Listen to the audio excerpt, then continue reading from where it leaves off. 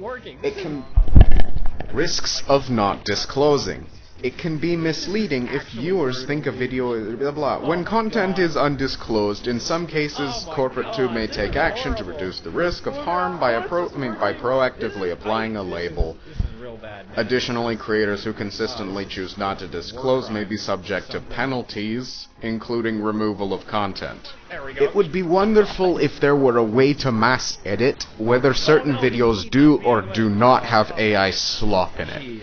I have 200 live streams and 267 videos to comb through manually because this feature I'm requesting does not yet exist.